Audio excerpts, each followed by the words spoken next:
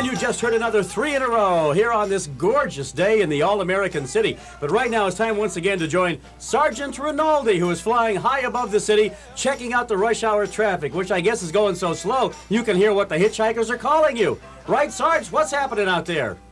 Pretty good, Jen. I-90 is moving along pretty good with traffic slowing a bit at Dead Man's Curve as usual. I-77 slowing at the I-480 Cloverleaf, which is normal for this time of day. And I-71 backing up a bit to West 14th, slowing traffic back to the inner belt. And of course, the usual backup at the East 9th exit ramp due to the sewer construction there. All in all, not a bad rush hour. Back to you, Jen.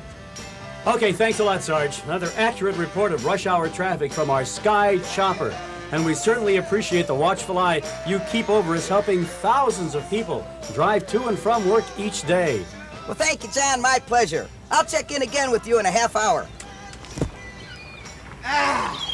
Now, where were we? Yeah, that's it. What a great day.